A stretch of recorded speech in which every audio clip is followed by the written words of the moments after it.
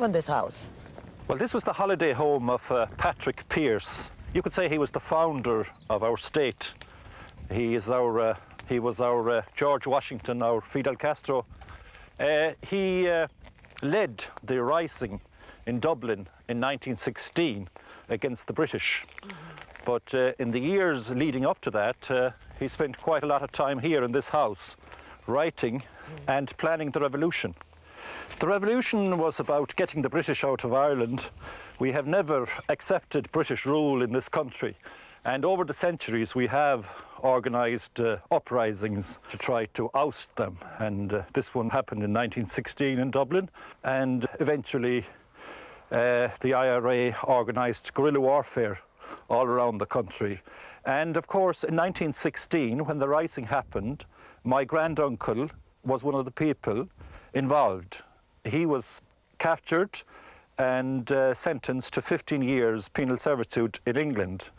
But they were released after a year, as a matter of fact, and he went on to take part in the IRA guerrilla warfare in this area. That's where the revolution was designed, huh? Well, yes, quite a bit of the revolution was planned here. Patrick Pearse, during his summer holidays here, brought the other leaders down from Dublin, and quite a bit of the planning was done here, yes. The revolution uprising was in 1916. A lot of people were killed and imprisoned. When actually the IRA, the new strategy, started being used? The prisoners adopted a new strategy under the leadership of Michael Collins.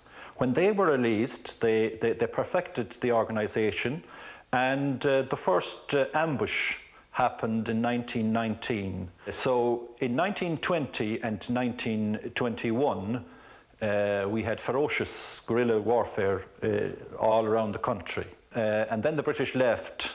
They left the 26 counties. Is there a part of IRA that does not agree with the peaceful integration of the Northern Ireland?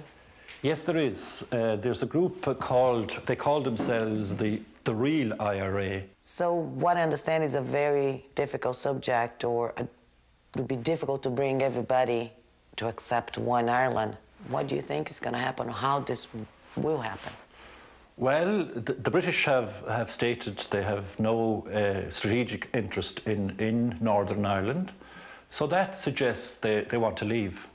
But of course, you have a million people there who are loyal to Britain, and they will become the minority then, and they have to be treated with great respect and understanding. And it's a question of reconciliation.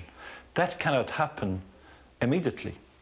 But the institutions are being created at the moment because of the IRA ceasefire.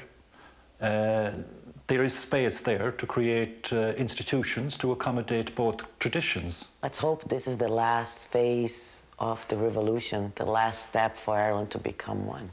Yes, we've been at it for 800 years, so hopefully this will be the last chapter.